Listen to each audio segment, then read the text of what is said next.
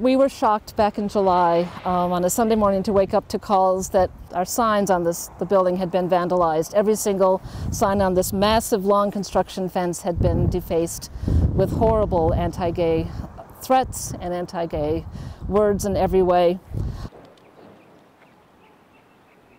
So I think people think of Massachusetts and Boston as very liberal places, but what we found out talking to LGBTQ elders is that so many members of our community are forced back into the closet as they age, and there just aren't places for older folks to age in place that celebrate our community and that celebrate LGBTQ elders and all of their fabulous selves.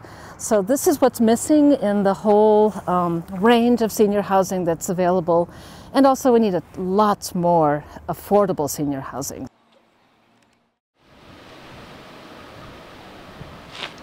That's my apartment right there. And I was living in a building on Mass Avenue. And I think the girl upstairs, she's a black lady, and she didn't have a filter. And I remember her telling people on the stairs, I came up the stairs, came in, and she was on the stairs. And she was saying that this guy's a faggot. Apartment 2, he's a faggot. Where I was living, on Mass Avenue, it has a thing with all the drug dealers and drugs. It's called Methadone Mile. Did you hear about that? Yeah. 1 block away. But anyway, the landlord wanted to, I've been here for 15 years, never always paid my rent, nothing. And she didn't want, they increased the rent, and she didn't want, she wanted more money. So she gave me a notice to evict. And I'm so glad, because otherwise I wouldn't have moved. And that was the building that had the problems with the people calling me names. But they had all moved out since then. But I moved here for a year, so I want to wait till the Pride is open and move here. That's why I don't put no pictures on the walls, because look at these walls. I have to paint them if I have holes in them and stuff like that. So I'm not going to damage the walls and move in there. It is an existing building. It's a school that was built in the 1900s. It's fairly large, approximately 100,000 square feet of interior space. And it will house 74 units. And approximately we're going to have 100 people living in it. We think that some people might live together as couples or as friends or roommates.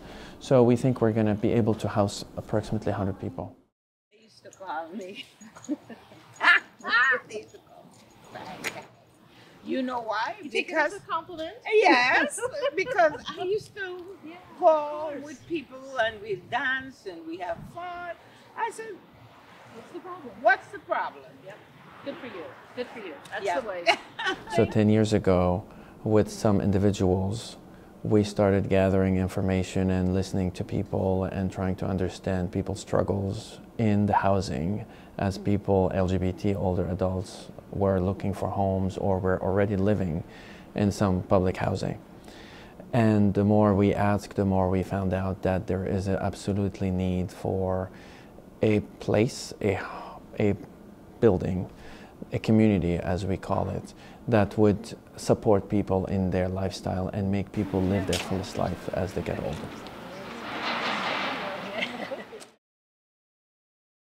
And I raised a daughter. I didn't come out until my daughter was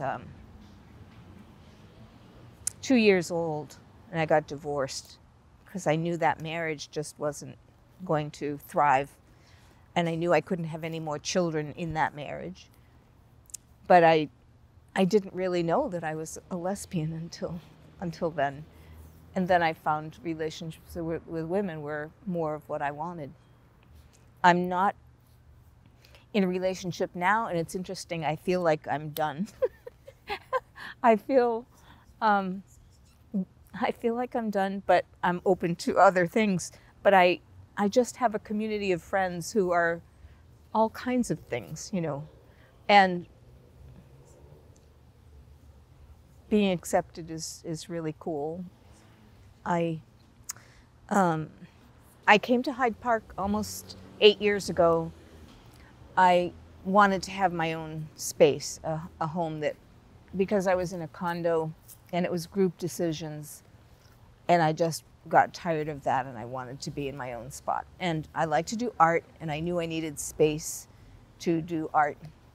So I came to Hyde Park, and very quickly I found a community here. So I started on this project working with removing things from the building, keeping a list of what was in there. We worked toward getting it distributed to Boston school teachers and then eventually to the communities. And then they asked me if I would be on one of the committees. And I like being involved. So I am on the Capital Campaign Committee, which is seeking to raise funds to do some of the extras for the community that will be here, especially the incident that we weren't expecting last July, where there was vandalism. In that short amount of time on the day that we found out about it, we rallied, and 4.5 hours later, we had a crowd of, I think it was close to 150 people, and it raised awareness of this program, and people sent in donations because they'd heard of it. But I think what this showed us, and it really drove home, is how needed our community is, how much we need the pride, and how much we need to be out and proud and courageous about who we are, because the only way that we're going to protect people from the kind of hatred that we saw that day is by the community saying, there's so much love here, there's so much acceptance here, that there's no room for hate. And that's what we really think the pride represents for Hyde Park, and what we hope it will continue to represent as we build more housing like this in other communities.